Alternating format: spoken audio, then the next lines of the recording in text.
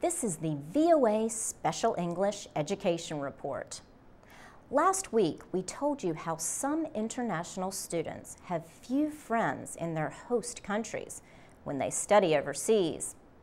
One study in the United States found that 38% of foreign students said they had no close American friends. Communications specialist Elisabeth Gareis studied more than 450 foreign students. VOA's Jessica Stahl also investigated the issue in her blog, The Student Union.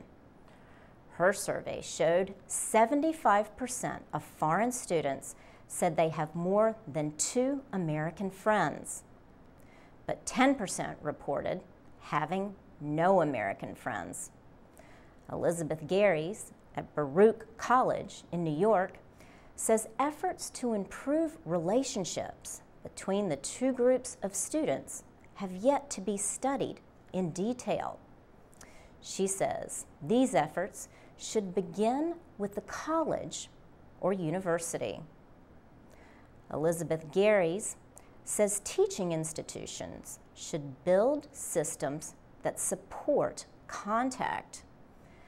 They can do that, she says, with group activities early in the school year. She suggests taking walks, going on bicycle, field, or camping trips, and attending parties, sporting events, or film festivals. She says such activities should be held repeatedly to bring students together throughout the school term.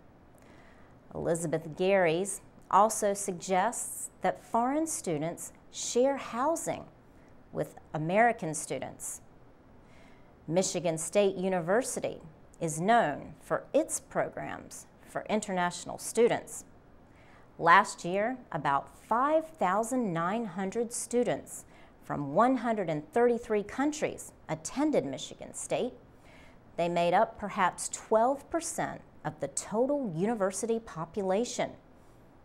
Peter Briggs directs the Office for International Students and Scholars at Michigan State.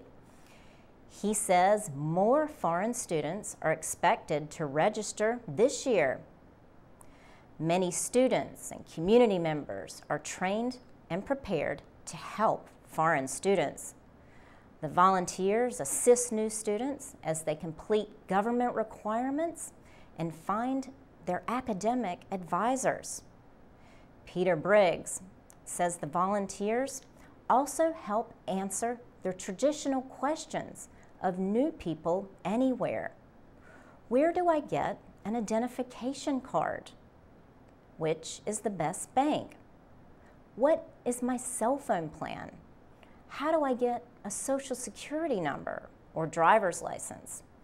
He says that kind of information is shared both formally and informally as students advise other students.